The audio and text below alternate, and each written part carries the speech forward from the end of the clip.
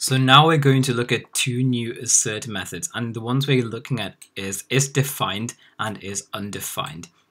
Now, isDefined checks if a particular piece of data either it doesn't exist or it exists and it means something.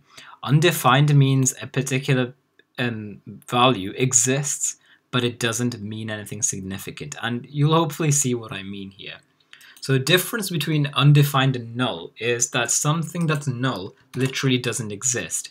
And that means there's no memory for it or anything, and it just doesn't exist. And by default, anything you create in JavaScript does exist. And the only way that you can strip something of its existence, I guess, is you can say something like, if you say variable equals null here, that basically removes its existence, so it doesn't exist. And if something doesn't exist, it's still defined, because defined means it either doesn't exist or it exists and means something. So if it doesn't exist, it's still defined. And okay, so let's look at these methods. So these are all assert methods again. So you say try dot assert dot, and then we put isDefined here.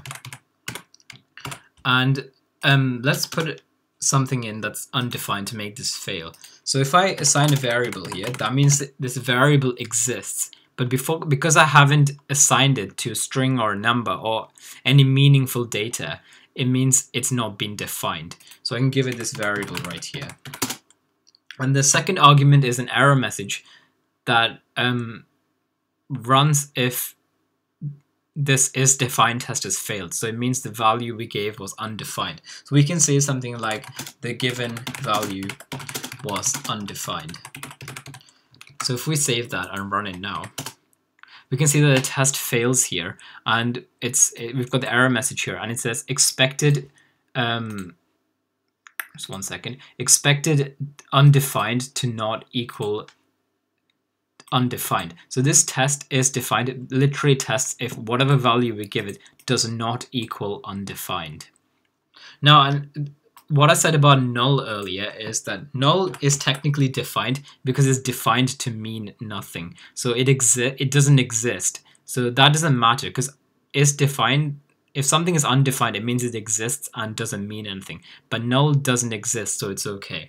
So if I save that and run it again, yeah, we can see that no error messages come up and the test passes, because null actually doesn't exist, so it's not really relevant for the isDefined test.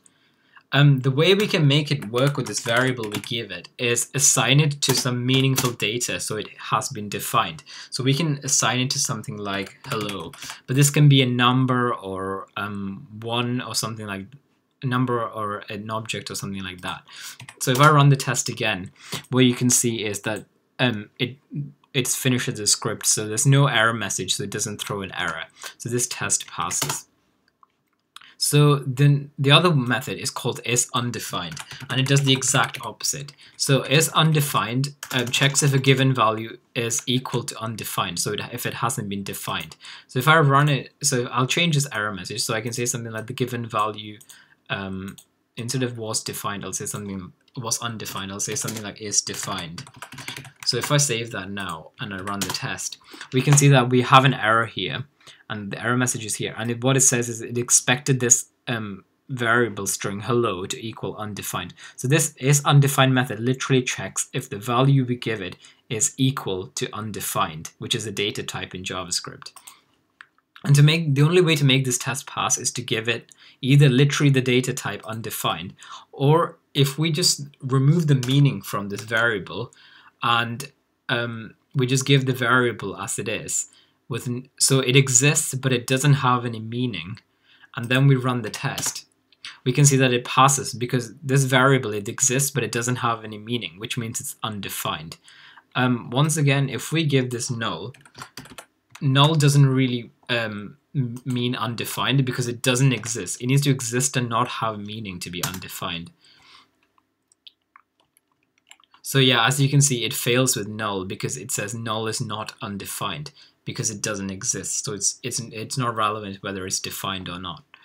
Now let's look at the challenge now, and again we do it in unit-test.js, and assert has already been assigned to this variable here. So once again, the goal is to make all of these tests pass. So we look at what it takes in, and then we look at which method to apply. So the first one, it takes in null, and we want to make it pass.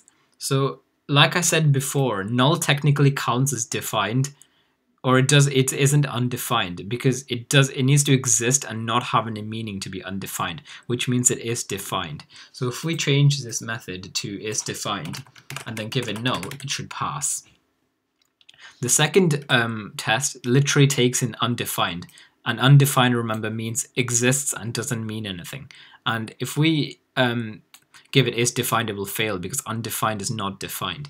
But if we give it isUndefined here, this will pass because we are literally giving undefined to a test that checks if it's undefined. The final one is a string, and if we think about the string, it exists and it has meaning. Therefore, it's defined. Remember, defined means it either doesn't exist or it exists and has meaning.